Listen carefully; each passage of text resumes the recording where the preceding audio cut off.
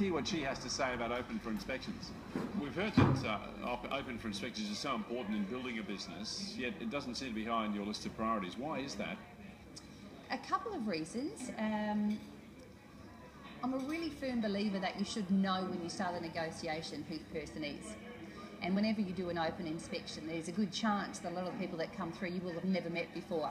There's a chance that there'll be some that you've invited to that inspection if you're having one through your database, so on and so forth. But an open inspection to me is really a timing for the agent to be on show.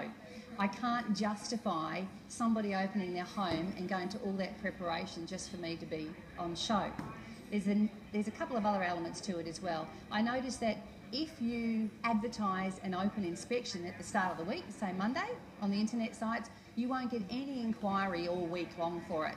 So you have no way of knowing what the connection is, other than looking down on the page of your graph notes to see what the interest is like, to see if people are putting it in their diary and saying, I've put that open inspection into my diary this week. So you're hoping that those people will come. And it also says to me, to a buyer, that you'll only do business outside business hours.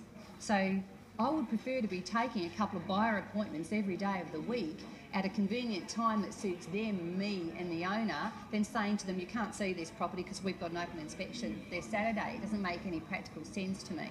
So I would rather have a scenario where, one, I know where to negotiate from, I know who the people are, take the time and deal with the buyers with a lot of respect when they're on the property, and have the opportunity to speak to them one-on-one and say, there's a property that interests you and do you want to buy it now?